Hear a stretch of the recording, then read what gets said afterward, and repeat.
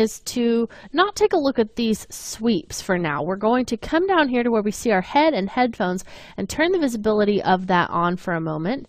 And you'll see how these are kind of interacting slightly in a strange way. It's going through the head, not really what we want.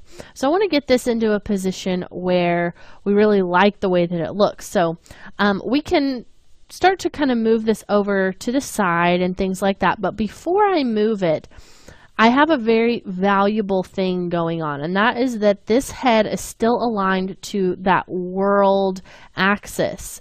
So if I come in here and we go out of our camera view for a moment, and we're just kind of looking at this very objectively, if the sweeps are all turned off, so if I come in here and click that till that top one's red, and then we just, whoops, just click that and paint them down. So I'm turning off all the sweeps, but not the head. You can see how that is still that original little X, Y, Z controls, and it's in the right place. So that is a very valuable thing for us because we're going to be able to draw some things that we wouldn't be able to do quite as easily. So what am I talking about? What do I want to do? I want those splines that we've created with the sweeps to also kind of mirror this image of the head. So eventually we don't even need the head itself. We just have splines kind of outlining the contours of the different parts of her face and head. So because this is in that original position in the world, we have a unique opportunity to be able to draw those. So if I middle click here, we go into a 4-panel view, and you can see that indeed this is a front view, and this is kind of a perfect side view here. So let's start drawing out some of these splines with this head before we ever even move the head into place. So I'm going to start with this right view because we got this really great view of the profile. So what I want to do is come in here, and I'm going to be using cubic because I just have found that the Bezier doesn't work as well for what we're about to do, and cubic's just really easy actually. So I'm going to start at the top here and just kind of like right on the top of her head. And the way cubic works is if you just have 2 points, it looks pretty not curved actually at all. But then when you start adding more, it starts kind of curving around. So you got this really easy to work with little kind of curved system. And I'm just going to move all the way down her neck here, just like that. And it looks like maybe I could work a little bit on the curve of her nose. So I can just kind of start to pull those points around, and I don't even need to use like Bezier handles or anything. I can just change the position of the point, and that's going to change the interpolation of the curve, which is really, really valuable and easy to work with for this kind of a thing. You can see some areas maybe not close enough to the head, so we want to get in there a little bit more tightly to make this more accurate. And moving points down, not just from side to side, can also help the accuracy of that spline. Okay, so overall that looks pretty good. Let's keep going. I'm going to draw one down the back of her head too. So again, just kind of starting at the top and just kind of moving along those contours. And this time I'm moving a little bit more quickly because, as you saw, it's really easy to go in there and just quickly kind of move those points up, down, side to side, and you've got a lot closer match than if you were trying to edit with the handles for a Bezier kind of shape. So just kind of quickly fixing that, moving that around. Great. Okay, so now we've got basically our profile and the back of our head. So we've got that silhouette. What happens if we're looking at her from a slightly different angle, maybe like this right here? So if we want that kind of an angle, we would probably have to actually rotate the head. So before we get to that point, I also want to get these that are kind of directly from side to side on her head. And we've got that really easily accessible view here from the front. So let's come in here, and I'm going to open up that head and headphones, and we'll turn off the headphones visibility for a moment. So we're only looking at the head. Okay, so let's grab our cubic tool again, and we'll just kind of come in here again, and this time work from the side. And one thing that's really great about what we're doing right now is that we are going to be able to actually just draw one side, and then we can just duplicate it and pull it on the other, because her head is symmetrical in this plane. See, from side to side. From the front to back, not so much.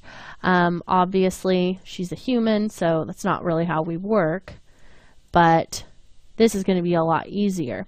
Now, the closer you want it to match, once we start playing around with her jawline and things like that, the more points you want to have. So if you find that you didn't maybe put in quite as many points as me, you can add them by selecting your spline, right-clicking, and choosing Create Point. And then you can just add a point in somewhere along that area. So let's say maybe I want to create another point on her right around here. I'll just right-click with just the spline selected, no individual points, and choose Create Point. And then I can make another point right there.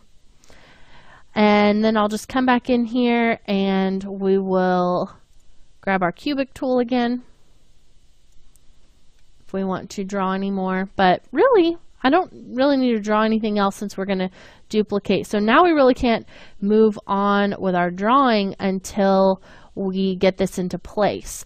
Now, if your head had been, say, let's, moved way over here, our lines would actually have originated at that world XYZ point, or kind of closer to it. So now our lines are actually already on her head, and we don't really have to worry about moving them over, getting them into place, which is really, really valuable. So what I'm going to do is we'll go into model mode for a second, grab that spline tooth that's the side of her head, and then control drag that down, and then I'll grab my rotation tool, and we'll rotate this around 180 degrees, and bam, that's on the other side of her head, and we didn't even have to really draw it. So that's really, really helpful and easy. Now, once this kind of gets pulled over a little bit to the side, we're going to get that really nice view that we get of kind of this side of her head here. But I also want to get some views of this part of her head, kind of this profile here. So I need to rotate this head mesh that we've got, but I don't want these splines to be left behind. So what I'm going to do is shift select all of those, and then we'll bring them down and place them in the hierarchy beneath the head. So every time that we rotate the head, now those lines are going to move with it, which is what we want to do. Okay, you also could just move it under the head and headphones, because we want the headphones to rotate with it also. So what I'm going to do now is we'll come in here to our, let's go into, I think it'll probably work best in this right view. And you can select either head or headphones, or the head. You just want to look at the coordinates and make sure that both of them are zeroed out so we can get back to where we were. Probably will be actually easier to do the head since those splines are underneath there. So what I'm doing is I'm rotating this kind of on the quarter, so she's looking away. So it's kind of an optical illusion, because she could either be looking towards us, kind of over here, or she's looking and her nose is on the other side and she's looking over there. But what's important is that we see the line of her profile, and that's what we want to draw and capture here. So we'll come back into our cubic, and if you need to zoom in a little bit, you can do that. And then I'm just going to draw along this edge again, but now we're following a slightly different kind of three-quarter view of her face. And what this is going to help us do is to get this really beautiful curve on her jawline. Okay, so can move this kind of back down here. And let's go ahead and try placing this spline under the head hierarchy. And then let's select our head and zero that heading rotation back out. Now we've got this really interesting line kind of on the 3/4 of her face. So if I middle click and move out here, you can see how that is now aligned with that part. Now it looks like we may have gotten off a little bit on this lower part of her neck, but that's really easy to just fix those points. So you might find that it's easier to fix it in this view rather than in this 4-panel view rather than only looking in the perspective view, because here I can see, okay, yeah, obviously I need to move that down, need to move this one down, and then I can rotate around her here and say, well, this needs to go over a little bit, maybe up, maybe it was a little bit too high, and then just kind of continue editing that to get it into place. Okay, so that looks pretty good, pretty close. This point we can maybe move up a little bit closer, just getting that better in line with her body. Okay, so this looks pretty good, and because we placed that under the hierarchy of the head, now when we want to rotate the head again, we'll be able to, and that will rotate with it and stay in place. So there's a couple other lines that I want to get. I want to get one right in here and right in here. So I'm going to start this line right here, and then in between lessons you can go in and do the same. Maybe try to get one on this area here. So what you want to do, select your head, grab your rotation tool, make sure you're in model mode so you're not rotating any particular points, and then we'll just rotate until we get it kind of either over on this side or on this side. Either one will work. And then we'll just create a line along that part of her head using the cubic tool. Now this one's going to go really fast because it's not really got a lot of details. It's just kind of right along the edge there. And we can just move a few points and very quickly have that in place. Maybe move that one a little bit closer to those other points to get that curve a little bit more accurate. Okay, so we'll grab that spline, we'll move it into place under the hierarchy on the head, zero that head back out, and take a look at it in the perspective view. There we go. Looks like we have another line right there on her head. Now we're starting to get into some interesting territory with the placement of kind of those ending points. So you can really quickly and easily make sure that you have your spline selected and not a head point, and start kind of putting those into a position that you feel like better matches up with where you'd like them to go, kind of based on where you drew those initial lines out for the profile. So this part can take a little bit of extra time, kind of editing to get them closer in areas that you feel like maybe it needs it. But I love the way that this one is flowing. So we kind of get this really interesting line that makes this sort of flow along the side of her head. And then this one almost looks completely straight, but when we turn it a little bit later on, we'll get that great look. So the next one I want to do is going to be kind of right in here, and I really want to focus on maximizing the look of the curve of the jawline. So you can see an interesting thing about this one is that even though it's on this part of her head right here, because of the angle that we're at, we get this beautiful kind of sway. So I want to mimic that on the other side, and we're going to do that in between lessons and then come back with these pieces also duplicated and rotated around to the other side of her head, just like we did with the ear pieces. And we'll come back in the next lesson and have this all fleshed out and ready to add sweeps so that we've got some in between lessons, just getting the rest of those splines drawn out so you can see what this looks like. But I found that if you are just rotating the splines around the head, they don't match up symmetrically. So I started using symmetry to get that looking a little bit better and a little bit more realistic. So to show you really quickly how that works, I did it for these first four, and I'm just going to do it with these other two right here. So to use symmetry, you'll just want to come up here to where you see that array button, then drop in a symmetry. Then grab that from the top where it's going to place it, and I'll just place it right on top of my other symmetry so I can kind of keep this stacking order going with that line. Then I'll just grab the spline that I want to create symmetry for on the other side, and then I'll drop it beneath the symmetry, and you'll see that a second line will be created right on the other side of that head. Then if you don't want to go in and create a brand new symmetry like I was just doing, you can simply select one of the ones you already have, then control drag up to duplicate it. Then you would just delete the spline and then grab the other spline and place it there. So that saves you a little bit of time to not have to click quite as many buttons by just duplicating it and replacing the spline. Now the reason why I'm not doing symmetry for these top two is because that is the front and back profiles and they don't really need symmetry. So okay, now we've got all of our splines in place created by symmetry, and now we're ready to start positioning this head. So couple of things I want to do here. We're not going to be actually viewing this head itself later on. We're only going to be using these splines and eventually some sweep NURBS with them. So right now my head is almost acting like a null object to control those. So what I'm going to do is actually drop in another null object that will do that, because you'll notice that if I want to turn off the visibility of this head, it also turns off all those splines that are underneath it in its hierarchy. So let's go ahead and we will drop in right here a null object from under those primitives menu. So we've placed that.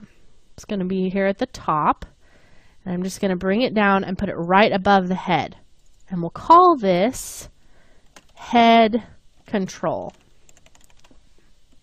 And then all I have to do is select everything that's underneath that head in the hierarchy, and then instead move it above the head into the head control. And then I can collapse it down and it's easier to work with. And then we can turn off the head itself and we'll only see those splines that we created. Pretty cool.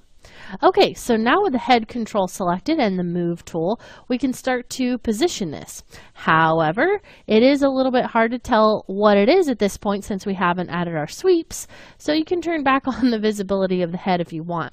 You also want to make sure that you're not really moving by the head control, the head, or the headphones. You want to be moving the head and the headphones control, because we want the headphones to move along with everything that we've done. So before we move it, let's go ahead and see where we want to position it. So I'm going to look through my camera view, and we're here kind of towards the end, right in there. Let's go into frame 600 and kind of move this into place. Okay. So if I scrub backwards, we can't see our sweep. So let's go ahead and turn those back on. We had those off a few lessons ago. There we go. Okay, so now we're getting an idea for how big the head is in relation to the sweeps and how far away it is in relation to them as well. So looks a little bit small. So I'm going to push it down and a little bit closer to us by using those X and Z handles. And I'll just scrub a bit to get right back into position. So we're kind of moving up here at the end. So it looks like we could probably move her up a little bit as well, maybe a little closer. Now I want to be careful that when I come through here, I don't go through her head. So it looks like I've still got enough leeway that that's not happening. I think it might look better if she's a little bit further back here, because we do move over to the side a bit. And I think it also might be nice for her to be rotated a little bit to the left. So what we can do is maybe have her start out in this position and then kind of rotate more, so we're looking at more of a profile view of her. So let's say that right about here, right before the camera starts to see her, come in here to the head and headphones, and we'll set a keyframe, making sure we're only moving position and rotation, or only keying those properties. So that's on frame 292. And then we'll scrub forward to, let's just go all the way to the very end, because sometimes it looks weird if someone stops moving in the middle of a really slow animation like that. And then we'll just rotate her head over a little bit like this, maybe up a little bit even in this axis. So she's kind of looking up here.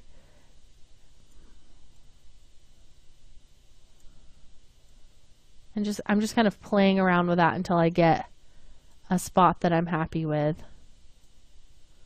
Great. And I'm going to move her back just a little bit in that Z axis right there. Okay. And then let's go ahead and key that as well. Great. So the only problem is that we can still see her at this first frame, so she needs to be back a little bit further out of the way because I don't want to see her before that. Or we can key her visibility. So because those splines won't be coming on, you notice, we've talked about we won't be able to see the gray part. We'll only be able to see the sweeping on the splines. Might not be an issue. So we can deal with that later on if you feel happy with her position, you don't want to change it. So again, you're not going to see it right here. Then we'll kind of go past it as she's viewed right there. And then you start to see the headphones. She comes into view more, just like this. Now, I think I actually might like to see a little bit more of those headphones. So I'm going to come in here and let's put in -10 right here. So I can deselect just by having maybe -30. Looks like we've got quite a selection here. I'm going to pump this up to let's do 2000. I'm just trying to get past this selection that we have here so I can click off of it. And then we'll fix that back to where it was, 0 to 600. And what I want to do is kind of just set a new keyframe here because I'm not really happy with not being able to see the headphones this early. So we can do a couple of things. We'll come in here and rotate her first a little bit more this way. Pull this forward a little bit more like that. We'll key it, and then what we're going to do is scrub back to this frame, just like that. Then select that keyframe by highlighting it, and then holding Shift to snap it onto our current time indicator. So what's going to happen is if I zoom in on this, you'll see that that key was overwritten because it went on top of the old one. So now we're going to see those headphones a lot sooner. So if we want to do something where the headphones are kind of animating in, that's going to be visible. Also, she looks a little bit high up in the sky. So we see a lot of this part and not the headphones. So let's come in and edit that as well. Also, the keyframe's happening a little bit early. So now that that keyframe's been overwritten, we can just pull it back to happen a little bit sooner. There we go. And what we can do is if we just grab the head and headphones, we know it's the Y value that we're wanting to change. If we know we want to move her down a little bit, we can just pull that, rekey, and then when we come back over here, she's lower down. And you can do it some more with her in view. And that looks like 905. It's not going to key that because we didn't set it, but now we can come back over here, change this one to 900, let's say, rekey it, and then when we come over here, she's in a lot better place. Okay, now if by the end of this we want her to be moved up a little bit more, we can do that. Just move her up by the end of it. So she's going to be kind of slowly raising up over time. There we go. So that's looking really good. We're really starting to get the hang of what this looks like. We've got some really nice rotation. Great. Okay, so now that that is really coming together, let's start to talk about what these sweeps are going to look like. So it's really quite simple how the sweeps will be added. It's going to be very similar to what we've done here so far. So you can start experimenting with that. But if you want to watch me do it, we are going to do that in the next lesson. Or you can just skip on because we will, in the lesson after this one, start importing some sweeps, or excuse me, some splines from Illustrator to make a kind of logo that's going to go along with this. So next lesson, we're going to still be working with sweeps just as we have been throughout the course to get this look on her head, so you can continue following along, or you can skip on to the next lesson where we've created so far, except that we do have to do a little bit of a trick because we've used a symmetry node to create some of our splines. So it's almost as if they don't really exist. So we'll get into that in a moment, but first let's just come down here to where we have our head control null, where we're storing all of those splines, and we'll work with these first two splines that we have for the profile and for the back of the head, which really aren't any different, just to get us back into the sweep and splines mode. So I'm going to grab that sweep that we already have, and we'll control drag it down underneath the head control just to duplicate it. So we're just not creating a new sweep. It's already got a color. Just takes a little bit of the extra time out for you. But I am going to double click it and we'll rename this to Profile Sweep. And then let's go ahead and grab that spline here that is for mostly the profile. It's the front of her face. We'll open up our profile sweep and we want to replace spline 5 that was just one of our big sweeps that we had with that spline that's part of her face. So come in here, select spline 5, delete it, grab this spline and place it underneath your circle. And you want to make sure it looks like that in your hierarchy. So you've got circle, then spline. Now, if I scrub backwards a little bit, you can see that the settings we had for the one we cloned or just duplicated basically makes it look like there's a worm or something crawling along her face. So we need to fix that. So select your profile sweep, and it looks like we've got some keyframes on here, which makes sense because the other one was moving. But it looks like the first keyframe I don't really have access to. It goes somewhere before 0. And instead of trying to track it down by adding some frames, some negative frames before that 0 frame, what I'm going to do instead is just right click on this little circle where we set keyframes, go to animation and choose delete track. And that's just going to take all the keyframes for that property off of my timeline. We'll do the same thing for end growth. Right click, animation, delete track. Now it is going to leave those properties where they were whenever we deleted it, but it's easier to work with by doing that rather than hunting down that keyframe that might have the value you want, might not. So let's just take that down to 0. We'll take the end growth down to 0. And then let's go scrub back here and let's see, when do we want this to start animating? Now I could say, you know, right here as we come around the corner, but I think it actually might be more impactful for that to start happening a little bit sooner, so that line is already there a bit. So let's come in and say maybe right about here, just kind of as those pieces start to sort of turn down, right around there 217, we'll control click our start growth. So then that's keyed, and we're going to come down through here, and then let's say on about frame 500 is where we want her head to be totally grown out, visible. That's the last possible spot. So I'll turn it up to 100 there. And then we'll control click to key it. Now if I scrub backwards, you can see we get this nice line drawn along her face. But it's a little bit too thick down here, I think. So to make it a little more elegant, let's select our caps tab and come into our radius and turn that down a little bit. And then if you feel like that makes it too small up here, then you can select your circle and turn up that radius a little bit there. So just some quick little edits with what you've already got. It's going to make it go a little bit faster for you. Now, to get our practice in, let's just do this one more time with the profile sweep. Control drag down. This one let's call back head sweep, because that's what this spline is right here. So we'll open up back head sweep, grab the spline that's in there, delete it, and place this spline in its spot. And you can't see what it's doing because the head's in the way, but if I turn it off, you can see that's the back of the head spline, And it looks really cool that they kind of just come along at the same time. Now later I want to stagger it a little bit like what we have over here, so some of these other pieces come down at different rates. But I like the front and the back coming along at the same time. I think that looks neat.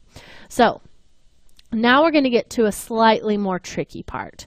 So what we're doing now is we basically just want to move on to some of the next splines that we have, but all the rest of our splines have been used to create other splines on the other side of the head with this symmetry node.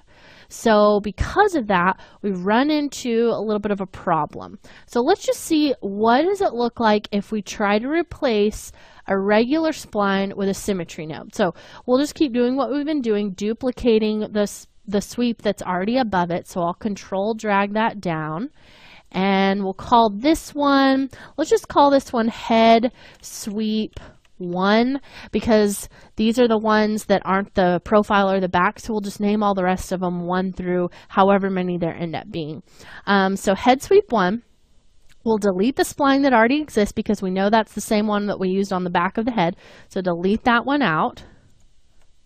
And then let's just see what happens if we try to use the symmetry in its place. Okay, so kind of weird. We've got this weird little dot on the end of it, and then this side looks okay, but if we scrub it, it just kind of, it looks like it comes on a little early, and then this side kind of pops on. It's all wrong. So let's figure out what we need to do instead. I could just grab this spline and put it underneath there, but then I wouldn't have a spline to use on the other side. So I'd kind of be back to where I was before I used the symmetry to create that other half. So what I need to do is tell this symmetry node to create real geometry, to create a real spline for me that isn't just being created through this node. So the way that you're going to do that is to right-click your symmetry, and then come in here and choose current state to object. Now you might think, oh, I can just make it editable, but that's not going to give you exactly what you want. So choose current state to object. Okay, so now what this does is it gives you a null object, and underneath it, it gives you a spline. Now let's take a look at this spline a little more closely. I want to turn off this head sweep for a second, so uncheck that, make it an X, so we can actually see that spline. It's not inside of the green. And you can see, if we rotate around here especially, that this is basically it's got both splines in it now. So we've got a lot more points than the other one too. Now that's not going to make a difference overall, but it will help us to kind of differentiate that the ones with more dots go on the side where we didn't originally draw them. So that actually is kind of helpful. So we've got this spline that we originally drew, not quite as many dots, and then we've got this spline that is basically a combination of the one that was created and the one that we originally drew. It's just added more points. So you might think, oh, well, I can just use that new spline since it has both of them for the sweep. So let's see what happens if we do that. If I grab that spline and I place it in the position that that spline would normally go in, and I uncheck that, it looks a little crazy. It doesn't like that. And I think that part of the reason why it does it that way is because they're not actually connected up here, and we're keying the end and beginning property or the start and end property, and it's just a big crazy mess. So what we're going to do instead is uncheck that, and we're going to delete the points on one side. Now, what side would you want to delete from? Well, since we already have a spline that we used with the symmetry on this side, we should probably delete the points on this side from this other multiple pointed spline. So we'll have a multiple pointed spline for this side, and then the one that we created by hand on this side. Now they're not going to look any different once they are both being swept, as long as we're using two different sweeps for both separate splines. So let's get this started. I'm going to come up here and grab my rectangle selection.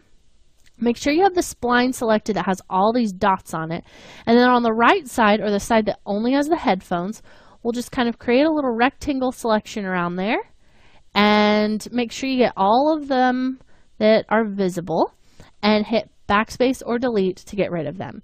Okay, so now we've got this spline that's only on this side, and then we've got this other spline that's only on this side. Now right now it looks like it's on this side too because it's still under the symmetry.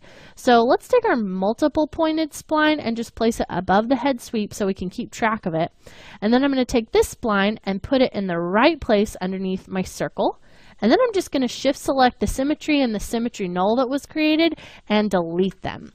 Now we'll turn back on our sweep, and it looks like we've got a nice little sweep here for the spline that we drew. And if I scrub it, there it is. Now let's have the moment of truth to see if it works with this other multiple pointed spline.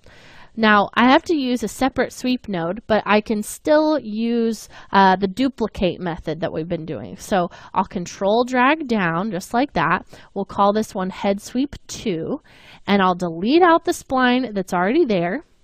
And then we'll grab that spline that we put up there for safekeeping and pull it down into place underneath our circle. And now if I drag this, looks like we're getting a perfect sweep all at the same time along all those points. So that is great. That's exactly what we wanted to do.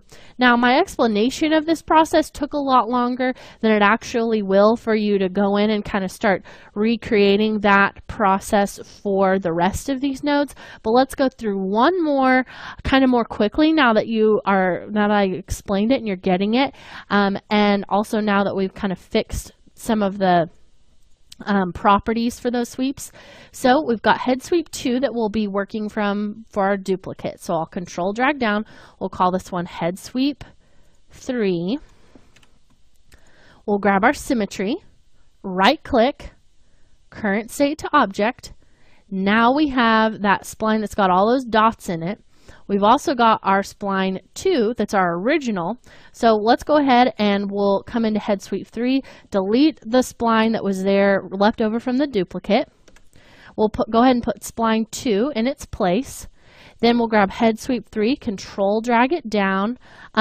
If this happens where it comes under it in the hierarchy, you can just undo it, collapse it up, then control drag down, and it should go not in the hierarchy underneath it, but at the same level as it is, just it will be underneath it in the stacking order.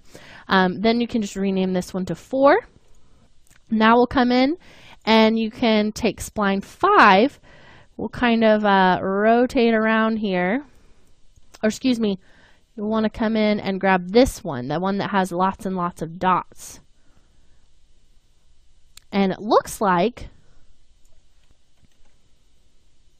it's only on that one side, but unfortunately if I turn off that head symmetry here, it's going to be visible underneath all of that because we put it underneath it. So what you need to do is make sure that you get your spline 2 and your rectangle selection, and you come over here and you delete off any extra points that you may have had from it. Okay, so just come in there, make sure you get them all. It looks like I maybe missed one. There we go. So they were still there. They were just inside of that other sweep. One more, it looks like. Just make sure you got them all. And if you're having trouble getting them all, you may need to turn off some of your other things that you have in there. I'm going to go ahead and turn off that null, delete the null, and delete my symmetry. Since we already made it editable, maybe even zoom out a little bit might help me. Looks like I've just still got a few points in there. Okay, now they're all gone. So now what I can do is our head sweep 4 is what we're replacing now. So we've got 1 and 2 were the ones that we created together. Then 3 was the one that we just started. And then 4 was another duplicate of that. So we'll grab spline 2, delete it, and then place that spline dot 2 in its place, turn it back on, and now you'll have all of those working together. So you can see we've got those 2 little multiple dotted sweeps there. So that's going to be under head sweep 2 and 4. So it looks like the way it'll work out is all the ones that have a head sweep and then an even number will be the ones with multiple dots. So that also might help you to kind of differentiate them. So I want you to go through and repeat this process for the rest of the sweep. So you have 4 more symmetries to deal with for separating them out and getting those splines so that you have your original spline and your multiple dotted spline that's kind of pulled out of that symmetry. So take care of that in between lessons. I'm going to do the same. Then we'll come back in the next lesson and we're going to work on creating an animation for the headphone and also offsetting the animations of these sweeps so they're not all happening at exactly the same time.